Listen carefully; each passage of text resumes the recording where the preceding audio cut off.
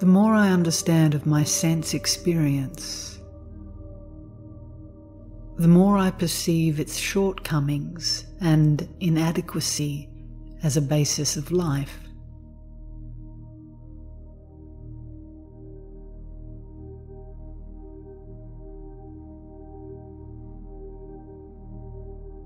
To one who is deaf and blind, the spiritual world offers no difficulty.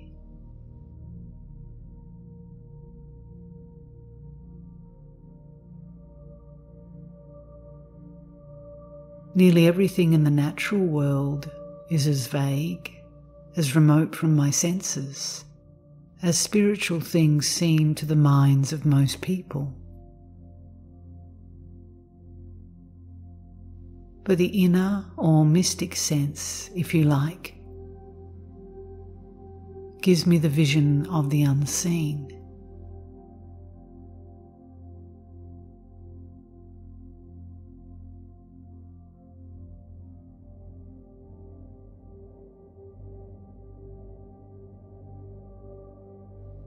My mystic world is lovely with trees and clouds and stars and eddying streams that I've never seen.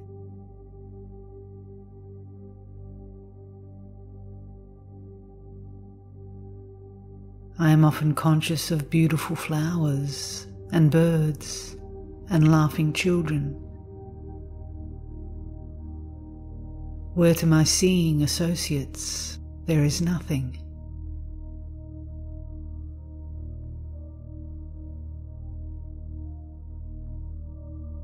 They skeptically declare that I see light that was never on sea or land.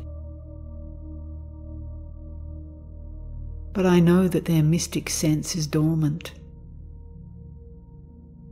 and that is why there are so many barren places in their lives.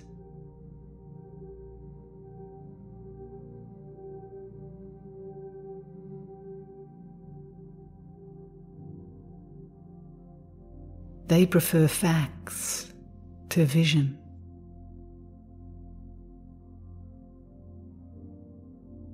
The only thing worse than being blind is having sight but no vision.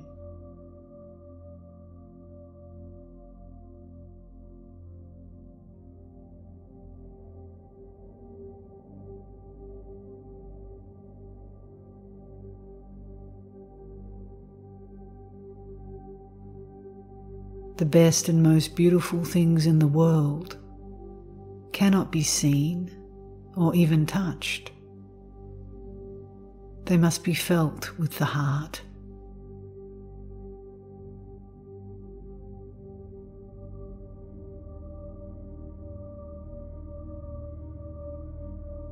Those truths have been to my faculties what light, colour and music are to the eye and ear.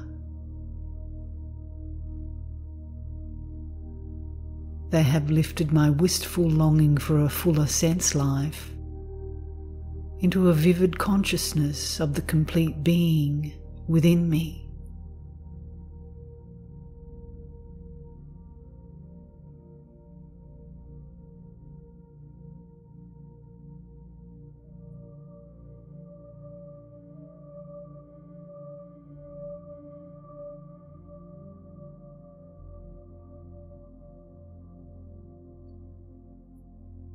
Each day comes to me with both hands full of possibilities, and in its brief course, I discern all the verities and realities of my existence.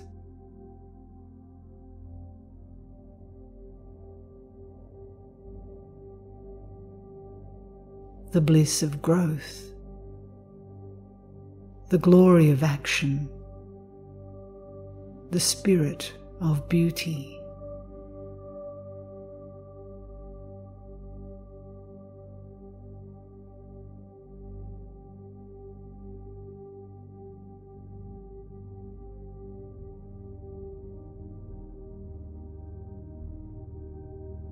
This divine love and wisdom is a fountain of life I am always happy to be near.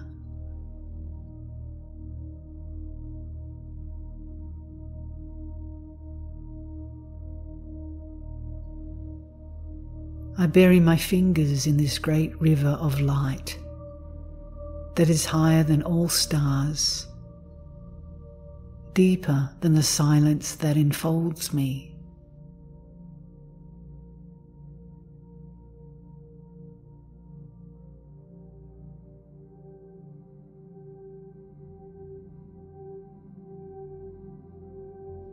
It also is great, while all else is small, fragmentary.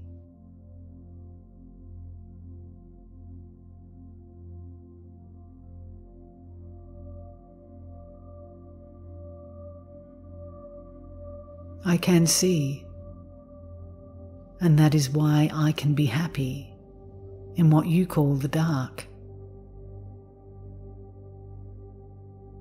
but which to me is golden. I can see a God-made world, not a man-made world.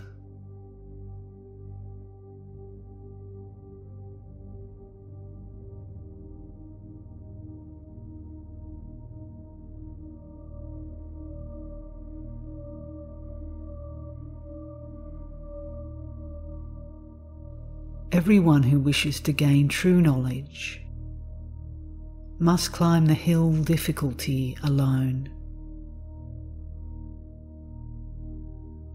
And since there is no royal road to the summit, I must zigzag it in my own way.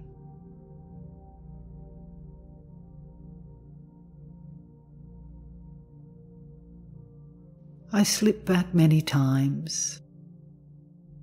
I fall. I stand still. I run against the edge of hidden obstacles. I lose my temper and find it again and keep it better. I trudge on. I gain a little. I feel encouraged. I get more eager and climb higher and begin to see the widening horizon. Every struggle is a victory.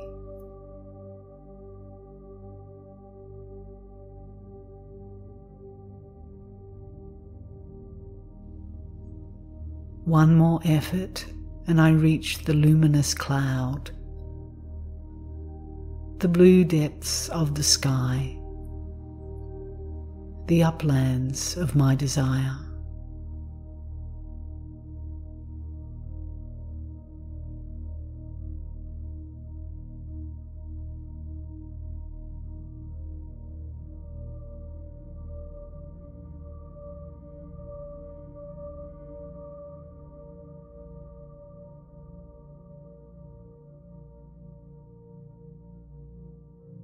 Have you ever been at sea in a dense fog, when it seemed as if a tangible white darkness shut you in, and the great ship, tense and anxious, groped her way toward the shore with plummet and sounding line?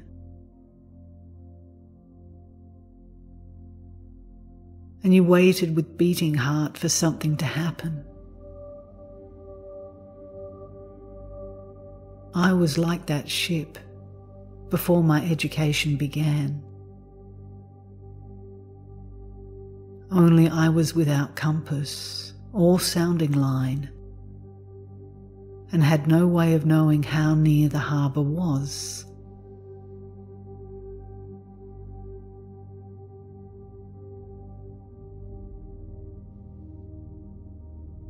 Light, give me light, was the wordless cry of my soul. And the light of love shone on me in that very hour.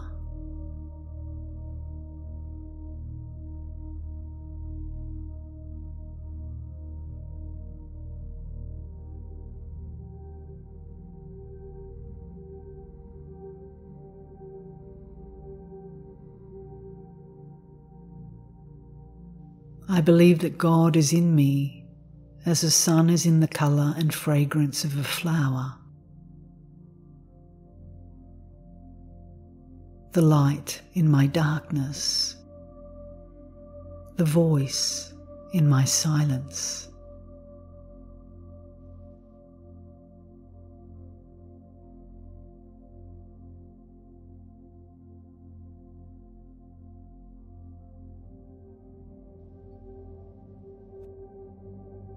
I cannot understand why anyone should fear death. Life here is more cruel than death. Life divides and estranges.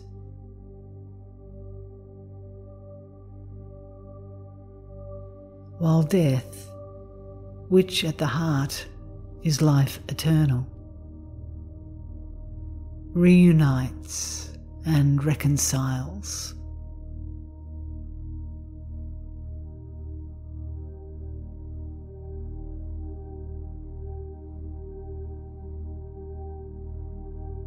I have a joyous sense of personal immortality. Life in the other world is just as real and full of change and wonders as on earth. But one is given eyes and ears to perceive far more clearly the varieties of good and constructive thought that the flesh conceals on earth.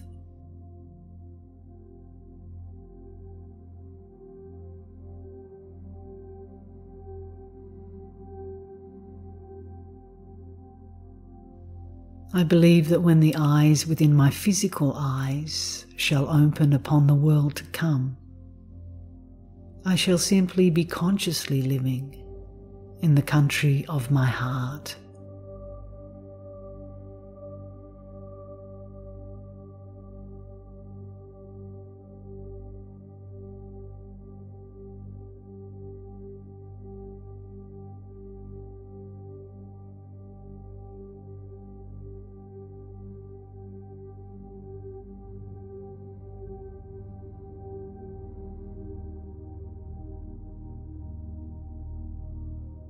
As I wander through the dark, encountering difficulties, I am aware of encouraging voices that murmur from the spirit realm.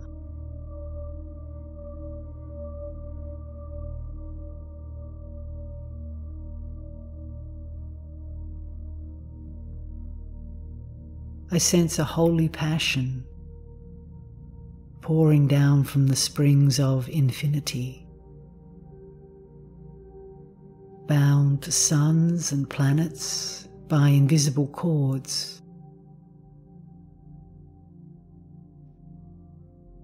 I feel the flame of eternity in my soul.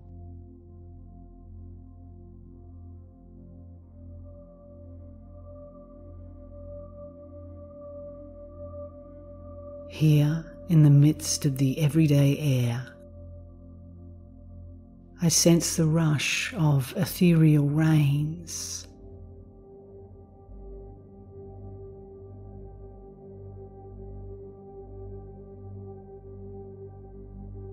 I am conscious of the splendour that binds all things of earth to all things of heaven.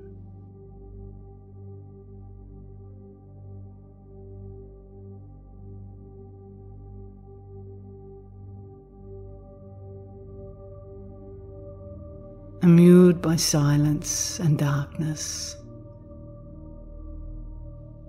I possess the light which shall give me vision 1,000-fold when death sets me free.